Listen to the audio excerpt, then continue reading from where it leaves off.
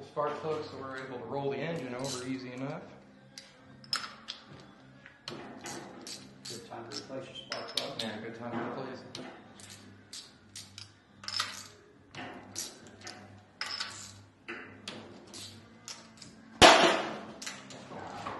Use the hose out.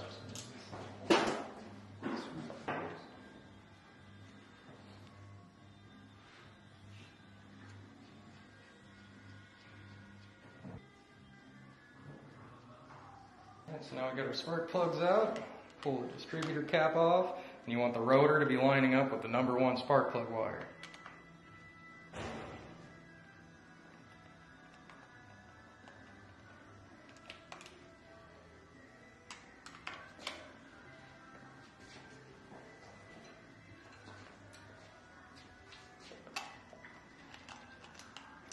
Alright, so we got our distributor cap off. Now what you're going to want to do, you want to get this turned to basically where it looks like it was pointed at that, right where the wire was coming out of the cap, and then when it's pointed there, you should have your dot on the crankshaft lined right up with your 0. There you go. Now you can be 180 out where this dot will still line up on the crank with the 0, but you'll have your rotor pointing 180 out. So you got to make sure that you've got this pointed at 1 and your mark at 0.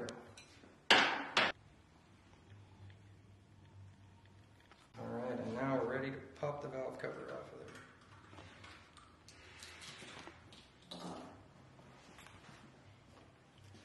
there. Pull this guy straight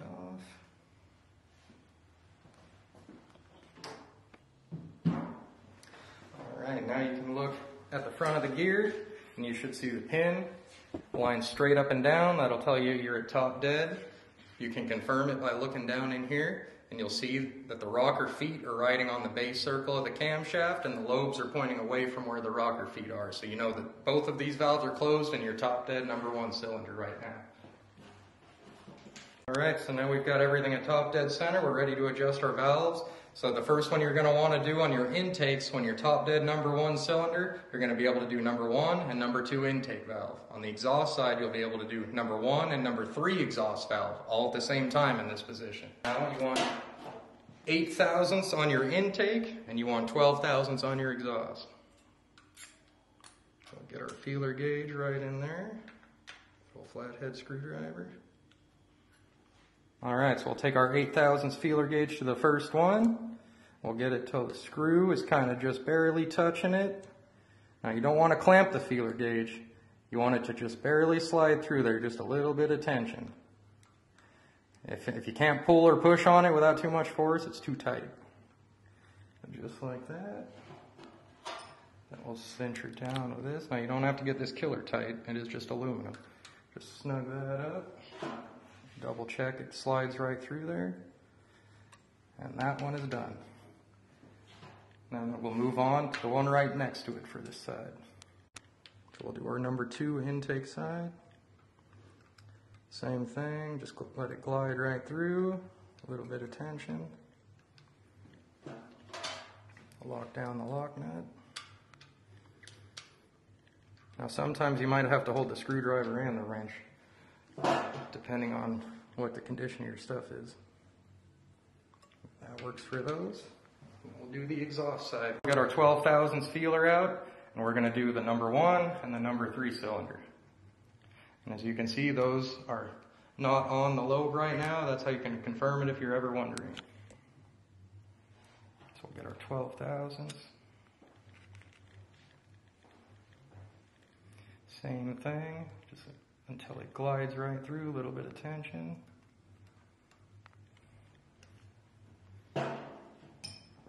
Snug it down. Double check. Just like that. So then we can go over to our number 3. Get that one going too. Just a little bit of tension.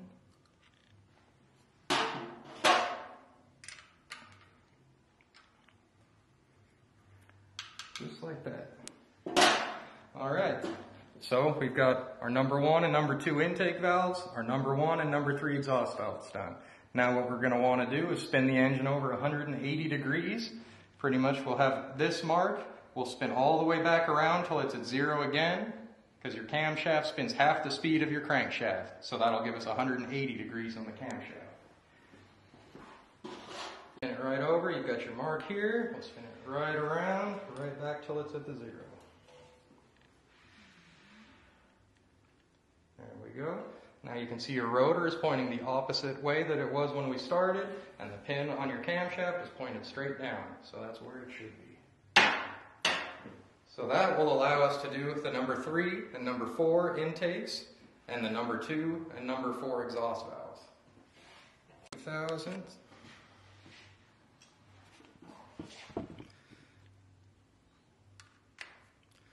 Same there, make sure it just glides right through.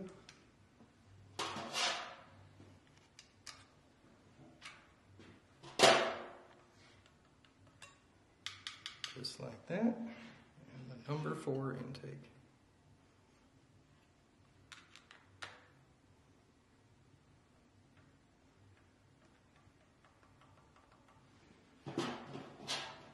Snug it down.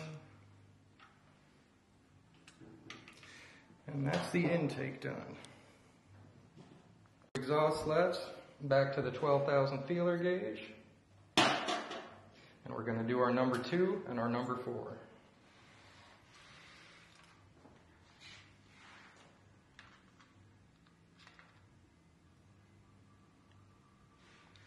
Just like that.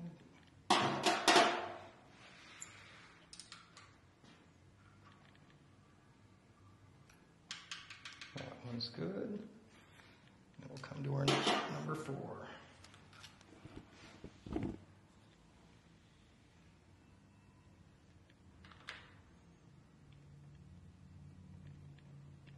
Little bit of tension on it.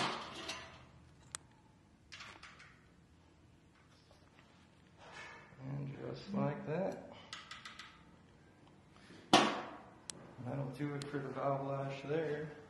Now that we've got that all done, don't forget to rotate your crankshaft back to top dead, because we're not on top dead right now, so it's going to be the same thing as before. This mark is going to make 360 until it comes back up. And your distributor rotor should be pointed back toward the 10 o'clock position where the number 1 spark plug wire was.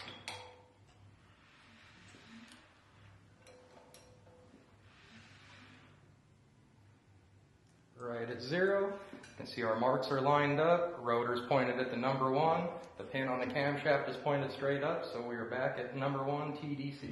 So while you guys are this far, before you go putting it all back together, you might consider getting a new valve cover gasket. We offer valve cover gaskets.